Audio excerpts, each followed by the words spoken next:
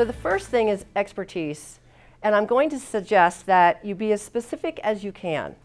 So if you are a marketing person, and I see lots of marketing folks or real estate people or whatever that they're doing, be specific about what are your specialties in marketing. What are those things? So Andrew, you're at Sacred Heart. It's a great opportunity in your profile to talk about specifically the passion you have about marketing, what you've learned, even as a student, what you've learned, where you're headed, you know, all of that's important. Be specific, okay? And your personal qualities. So this is where people get surprised. I'm not suggesting that you go on the home feed of LinkedIn and you share your dog or what you ate or the party. I don't believe in I don't like any of that stuff. That's not for LinkedIn. That is really for Facebook.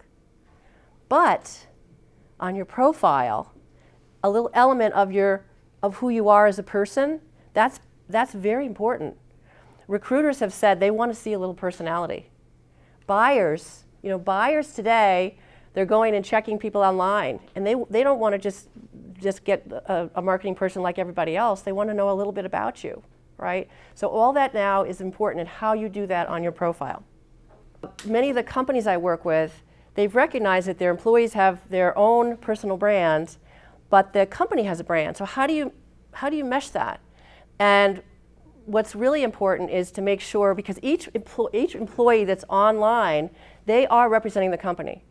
And in the old days, when people started with old days, if you go back 10 years, employees were just on LinkedIn and they were there saying that they work at such and such a company. And now what we're finding is a lot of companies, my company goes in and trains the employees. And so we take a look at what is the company brand, what's important for that company, and then how do we mesh that and bring those images and the language to those profiles. And guess what? The employees are delighted to do that exercise because they want to know how to describe. Many of them are confused. How do I describe the company that I work at? Seriously, right? That's kind of how they think. So we work on banners, we work on videos, and giving them the language. But then they also say, well, what is special about not just where I work, but what I do here and what I bring to the table. And so they bring that together. So we do that with HR and with sales typically. But it's a big trend. And you can be a brand ambassador for where you work and also be thoughtful about your own personal brand and what you do. And if you have your own small business, you've got to think about the same thing. What's the company brand, and do I use a company page? And what's my personal brand, right? And when you post things, you have to think, how am I going to try to make that work? How many people have a company page in their business? You do? Okay. All right. A lot of you do. All right. So you know what I'm talking about, right? Thinking that through? And that's the question I get. Should I have a company page or should I have just a personal page? And it really depends on what you're trying to accomplish. All right. So I'm a believer that, and I've just had a conversation here with Craig a minute ago about the different philosophies, and there are different philosophies about how you approach LinkedIn. And I'm of the philosophy that you want your profile to be memorable more than anything else. You certainly want to be found. You want people to find you, so you want to have the right optimization of your profile, meaning you want it to be complete, and you want to do all the right things. But you want it when they get to your page, because most of the people that are going to come to your page are going to be, they met you, say we met. I might look at your profile, you'd look at my profile, or we went and did an interview, right? That's how it happens. So you want to really be able to impress or make an impression before that meeting or interview or after. And so you want that page to be memorable. And one of the best ways to do that is with your summary. So of course the whole profile all works together in a beautiful way, and there's all these sections. For those of you that have been on LinkedIn for years, some of you have probably been on long like I have, and might not even realize, but in 2013 and 2014 they added a lot of new sections. So if some of us who've been on since 2005 or 6 or 7 might not even be aware of all the new sections and all the new things that you can do. But I love the idea of using the summary as how you can kind of bring the whole story together, your visuals, your experience, You know, the whole thing, the personal part of you that's important and the professional part. And so one of the things I found is that my clients had the hardest time with a summary. How do I write about myself? Remember I told you they were concerned. I don't want to sound like I'm promoting myself. And what do I say? So what I came up with were these personas to sort of help you think about how you're going to write about yourself. And I have, with each one of these personas is in my book with examples of real summaries. Let me ask the audience here, how many people are actively sharing content? Okay, so that's good. That's good. I mean, with the marketing group, I'd imagine you guys would be pretty much on that. It seemed like about half of you were doing that. You know, one of the things that surprises me is with the companies that I work with, a lot of the marketing departments, they'll send the content out to the employees. They'll actually send it out where all you have to do is click it.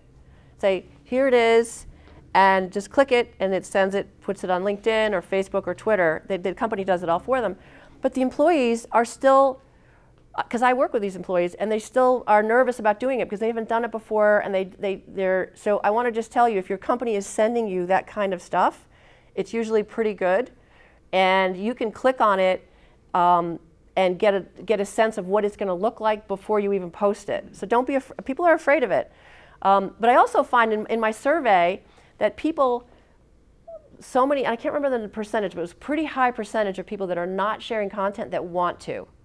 So you have a choice of sending it from what your company sends you, or when you're reading an article in a magazine, whether it's a Forbes article or what Inc. magazine, wherever you are, they pretty much all of the magazines will show a share button, and you can easily do that. And that's also going to represent your brand. So sharing content is pretty big. Publishing articles is a huge thing that came out. Now that rolled out pretty slowly. I would say it was around 2014. And this is huge, huge. So you can now publish for free, have your own blogging site, really. And I know so many people that have, they blog elsewhere, and they have to make the decision, do I stay blogging, on this site, where at my website or whatever, or do I start blogging on LinkedIn? And you have to really analyze, where are you blogging now? Because if you're blogging somewhere where there's not a lot of traffic, usually you're going to do better on LinkedIn for most sites, because your network is being notified. Have you seen the things where it says someone has written a post? You get the little notification, the little red notification. Those are the blog posts. So and it's all searchable by Google. So the article that you write has very high authority on Google because it's on LinkedIn versus your website. So it's a big deal. I have a whole chapter in the book on the publishing, and I have an example of a client who is a local guy, and I want to tell you about him because he did such a great job on publishing. His name is Felix Giannotti, and he's in the alarm business in Trumbull. And I got him to start publishing. And remember, he's not writing about how great the alarms are or how great his company is. He's writing thought leadership pieces about security. If you look at his posts, you'll be very impressed. How to protect senior citizens, how to protect places of worship. Things that are thought leadership, like how do you, what's important in security, what's happening at this conference, things that are not about his product. And he was posting, I have all the stats in the book, but he posted all last year, and he got a lot of new business from that. In fact, one of his, he got a big client that ordered, he got all these alarms, commercial alarm business deals from his publishing, and he has all these followers, and it was all from the publishing. So you can do it, especially if you're in marketing, right? Is that a little incentive? This is a question I asked in my survey. How much time do people spend working on their profile? And I found, and think about it, as professionals, things are always changing, right? You want to keep it up to date. What's happening now and next month, it's always changing. You want to be thinking about yourself and where do you fit and how are you going to best attract your clients. But majority of people spend, as you can see, under 5 hours. Many of them were like 1 or 2 hours per year working on their profile, which is not a lot. So if you compare that to your vacation planning, how much time do you spend planning your vacation?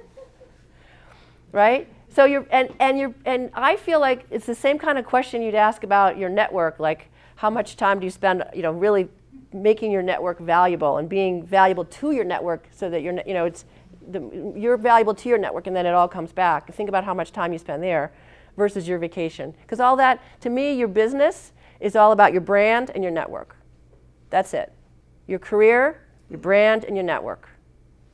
That's what it is. So, and especially, all right, when you think about how much time you're spending, you say, all right, this is what's going on. There's 45 million views per day. The deal about LinkedIn, there's a lot of stuff happening, but the number one thing that people are doing is looking at profiles. If you're selling, you're recruiting, you're doing a job search, that's the number one, for all of us, the number one activity is looking at profiles. So I say to you, take your time and think about it before you just load it up. Think about who you are. What is it that's unique about you as a professional? And how can you really, I gave you some kind of big examples, but you know what I mean. It's really be specific about what value you have and what's unique about you professionally and personally. Use the right language, the right images, and think about the thought leadership. It really works together. And that's how you bring it together to be that orange fish, to be that unique person that they're going to remember and they're going to want to work with. So I thank you very much. Okay. Yeah.